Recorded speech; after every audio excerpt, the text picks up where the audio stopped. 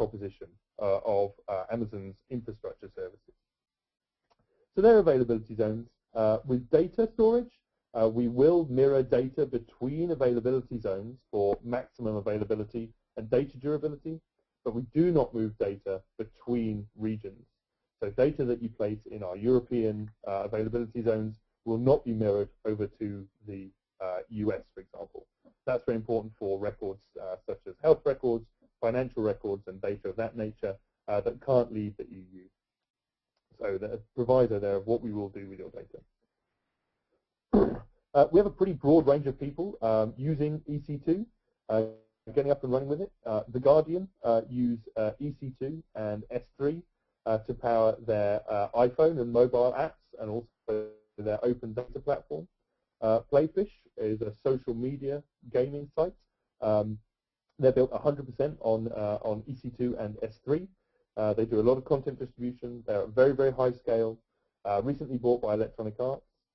Litmus for browser testing. Eli Lilly work with a pharmaceutical company, put a lot of their data in S3 and do a lot of performance computing on EC2. They also did a great case study internally where they monitored how many of their system administrators and their systems teams in general worked with the cloud and what value they were adding. So they noticed that around, and we noticed this a lot too, they noticed that around 70% of their system team's time was spent just maintaining the systems, maintaining the drives, fixing the servers, and all the rest of it. And only 30% of their time was spent really adding business value. They moved up onto EC2. They built a very, very simple web front end, which allowed teams across the organization to provision the services that they needed as and when they needed them. So this covered everything from wikis or content management systems. Teams could just go in, type in their internal cost code, and provisions of the servers that they needed. What Lilly saw was that this 70-30 split of their time spent completely swapped over. So their teams moved from spending just 30% adding business value to 70% adding business value. And that's a huge jump. And that was, of course, associated with the reduction in costs for their data centers too. So the cloud is really perfect for development and testing, as I talked about. So being able to move along the typical development life cycle from development, testing, QA, staging releases, and ultimately production deployments, because it allows you to ring-fence development with each of these individual servers. It also allows you to provide environmental separation, but also environmental consistency between development and test environments. So you can make sure that your test environment is the same as your staging environment in terms of the versions of the servers you're running and the versions of the operating system, so you can really ensure that testing happens on the same scale and at the same in the same environment as production, but without a lot of the production checks. As I mentioned earlier, of course, it's much easier to move into production too, because you can just scale your service. If it's architected correctly, you can scale it up and move directly to production right there on EC2. So it's great to support the full development lifecycle for new services and products. We also offer some slightly higher level services. So we offer a managed MySQL database in a service called the RDS, the Relational Database Service. And this allows you to very quickly, and again, on demand, provision new MySQL servers. So again, configuring, maintaining, updating MySQL servers, typically not something that development teams or large systems teams really want to spend much time with. Using a service like the Relational Database Service, you can allow Amazon to take care of the management, the patching of the service. We also have options for high availability, so we'll set up replicas for you, both in terms of failover replicas, but also read replicas to increase the performance of your architecture. It's an excellent service. For business metrics and other high-performance services, we also offer Hadoop as a service. So we have a service called Elastic MapReduce, which allows you to take spin up a large, as large as you want, Hadoop cluster to run your MapReduce tasks up on EC2. Very popular for advertising, analyzing click-through streams, social graphs, scientific computing, technical computing, all of that sort of thing. Again, all available on demand as and when you need it. And you might not need it to start with, but as your business grows, as you become more comfortable using EC2, it's nice to have these services there for when you need them. We also have monitoring and automation tools, so you can collect metrics such as network, CPU utilization. Again, with a language agnostic API, you can plug that straight into your existing monitoring dashboards and solutions. And again, you can automate the launching of new servers and the maintenance of new servers as well.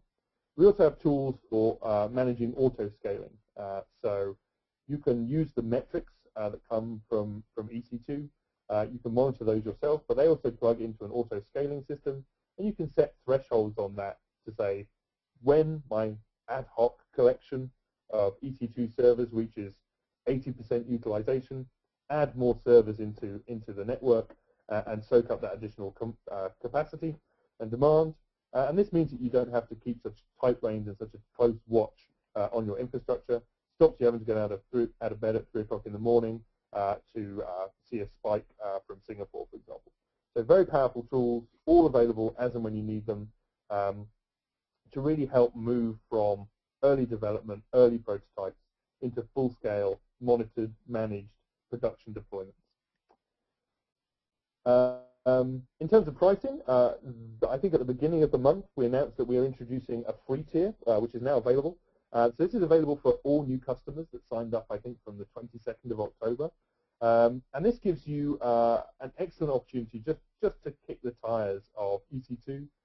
We're giving you 750 hours of EC2 compute time. That's enough to run a micro instance for a full year. You can also have a couple of gigabytes of storage, a couple of big gigabytes of network attached storage, just to get a feel for how to use these services for free. It's really easy to get up and running, really easy to get started. You can go to our website, aws.amazon.com, click the button up here in the top right-hand corner, and you just sign up. If you've already got an Amazon account, you can use that to sign in, as long as it's got a credit card attached. Sign in, get signed up, and then you're good to go. Beyond that, we have a friendly user console. It's a web-based console for a lot of our services. It's available at console.aws.amazon.com. And you can see our services are running along the top of the page here. So Amazon S3, our simple storage service, EC2, which I talked a bit about, and our virtual private cloud, which I'll come on to in a minute. You can see MapReduce available here.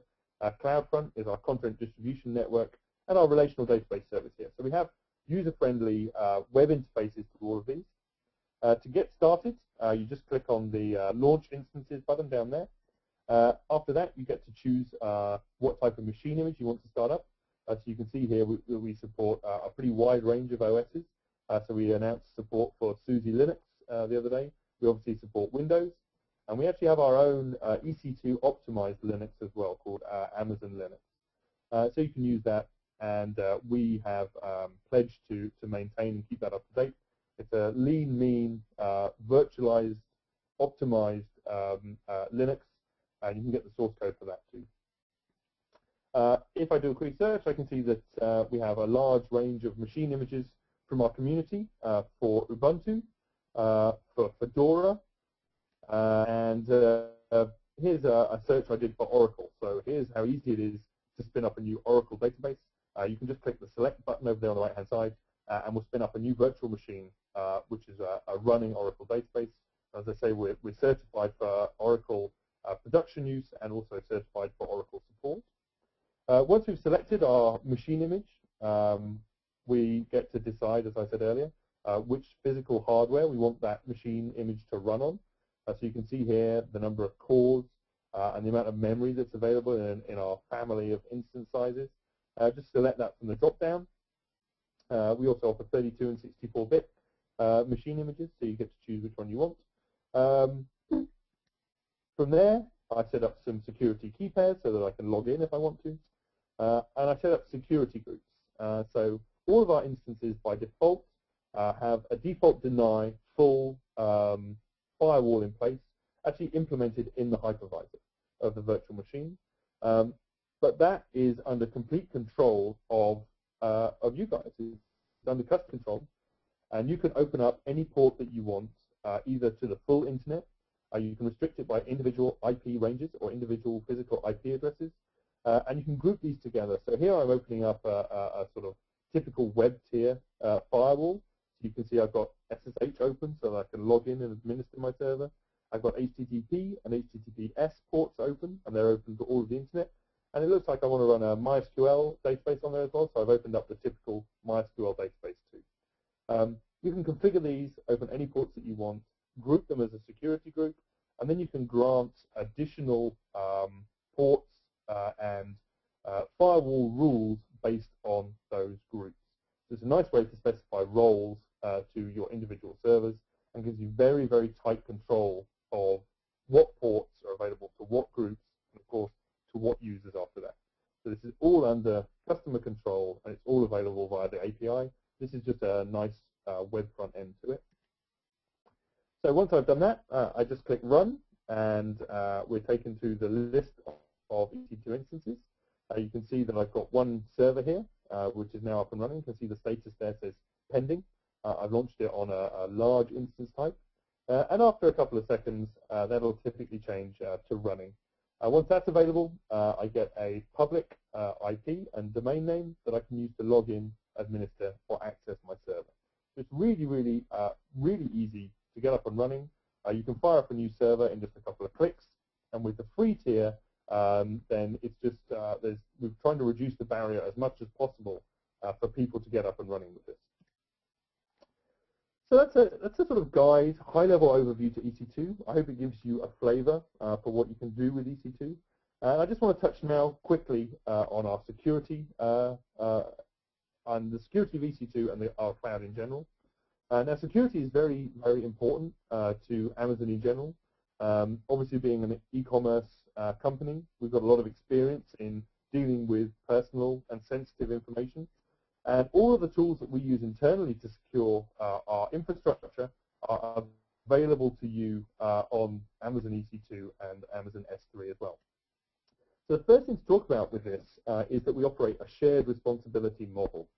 So that means that we take responsibility for basically everything from the foundations of our data centers, all the physical data centers, all of our operational planning, our internal management lines and security objectives internally. Basically, everything up to the hypervisor of our virtual machine falls under our responsibility in terms of security. Beyond that, in terms of application security, data security, and encryption, that is the responsibility of our customers. So the responsibility of your application and the security of your application, or whether your data is encrypted at the right level, comes under your responsibility. So we want to be very clear early on that that responsibility is in place. The cloud and EC2 are not a magic bullet for security. We typically find that security is extraordinarily well implemented and typically higher than physical data centers that you might run yourselves. But we do offer this shared responsibility model. We take physical security very seriously. All our data centers are in plain-looking buildings, and their locations are secret. We have tight certification and tight auditing rules.